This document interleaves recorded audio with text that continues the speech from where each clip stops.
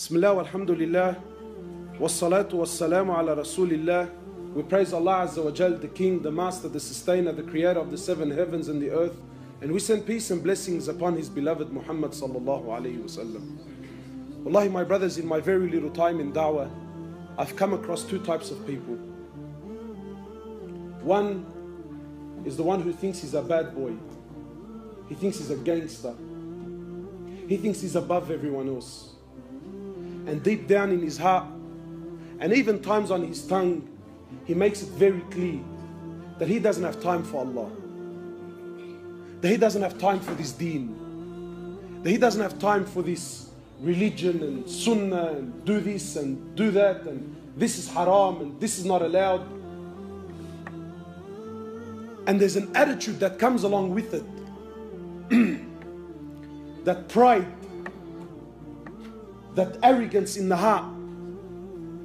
You come to talk to the brother, he says, get out of here, man.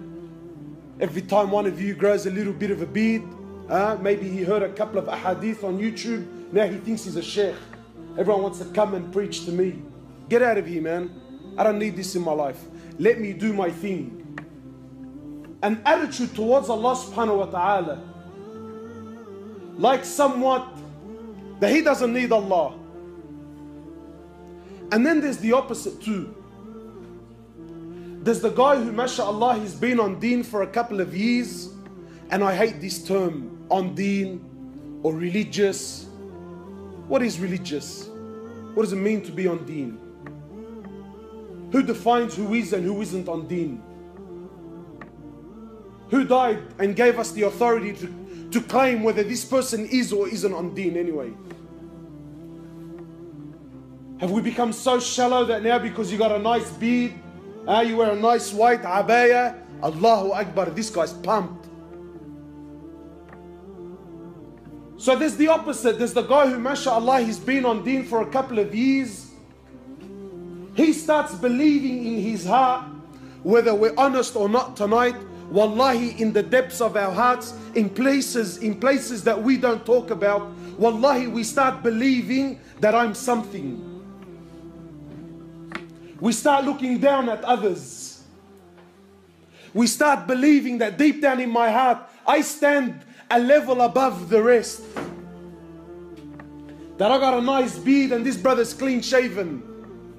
That I've been praying for the last 10 years, this guy still doesn't know how to make wudu. So therefore, I'm better than him. And he starts believing also, it gets worse. He also starts believing that Allah Azza wa Jal needs him. That Allah needs his salah. That Allah needs his charity. That Allah needs my tasbih. And there's an attitude, wallahi there's an attitude. One of us, as he's walking out of the masjid, maybe he puts $50 into the donation box, and in the depths of his heart, wallahi, in places we don't talk about, you really truly believe that Allah owes you a favor. That Allah owes me something, man. That I've been praying for the last 10 years, so therefore Allah subhanahu wa ta'ala, He owes me something. Well, my brothers, today I got news for both sides. Allah owes you nothing. Allah owes you nothing. Allah subhanahu wa ta'ala doesn't need you. Allah subhanahu wa ta'ala doesn't need your salah. Allah subhanahu wa ta'ala doesn't need your fasting. Allah subhanahu wa ta'ala doesn't need your money. Allah subhanahu wa ta'ala doesn't need your time. Allah subhanahu wa ta'ala doesn't need your da'wah. Allah subhanahu wa ta'ala doesn't need your bead. Allah Azza wa Jal is free from all, from anything. Allah Azza wa Jal needs nothing and no one. We need Him subhanahu wa ta'ala. Don't be fooled. Don't let shaitan play with your mind. That look at you, mashallah, you've been on deen. You're a cut above the rest. You're nothing. And you little bad boy who thinks he's something, you know, Allahu Akbar, wallahi, nothing burns my soul more than a brother who puts on a cloak, he puts on an image that's not him.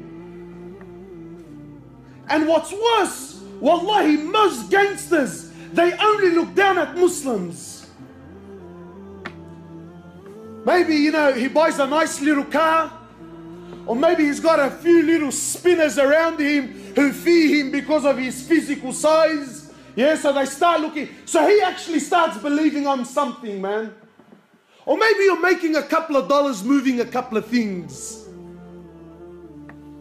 So then there's this attitude, don't come to me with your deed. Let me do as I please. Let me run amok. I want to go where I want. I want to sell what I want. I want to snort what I want. I want to sleep with whoever I want. Don't come to me with your religion. If Allah is so great, then why is He so bothered? Leave me alone. Well, my brother, you also, no matter what you do, no matter what you sell, no matter what you take and how much you take of it, it doesn't harm Allah.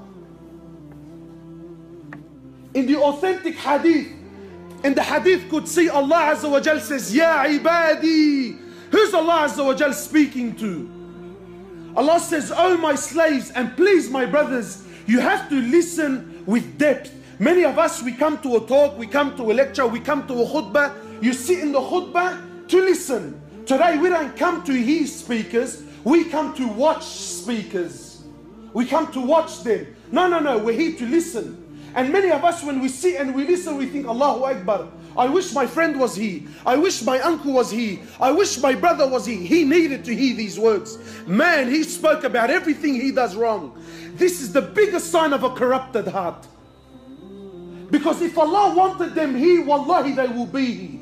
But you're here. Allah put you here for you to listen. For maybe this disease is in your heart. Allah says, Ya ibadi, oh my slaves. If the first of you to the last of you, the human of you and the jinn of you, if you were all to come together collectively, all, not some, all of you were to come together collectively to worship me and worship me and worship me until you become like the most pure heart amongst you, this does not increase my greatness in any way, shape or form. And the opposite is true, you little gangster. Ya ibadi, oh my slaves. If all of you, the human of you and the jinn of you, if you were all to come together collectively and all of you were to sin, steal, cheat, sell drugs, prostitute, do whatever you desire, you little gangster. Do whatever you think makes you look cool and hectic on the streets. Allah says clearly, if all of you, not some, if all of you were to do it collectively until you become like the most criminal heart amongst you, this doesn't take anything away from my mulk in any way, shape or form. Allah doesn't need anyone. Allah doesn't need anyone. Allah is Al-Malik. Allah is free. Antum al-fuqara ila Allah. You are the destituted ones to Allah. People walking around with an attitude, and I don't have to pray, I don't have to fast, or even worse, I've been fasting, for 10 years, praying for 10 years. How come Allah doesn't give me this? And how come Allah... What, you think Allah owes you something? You think Allah owes you something? You think Allah needs you? Allah doesn't need anyone. Allah doesn't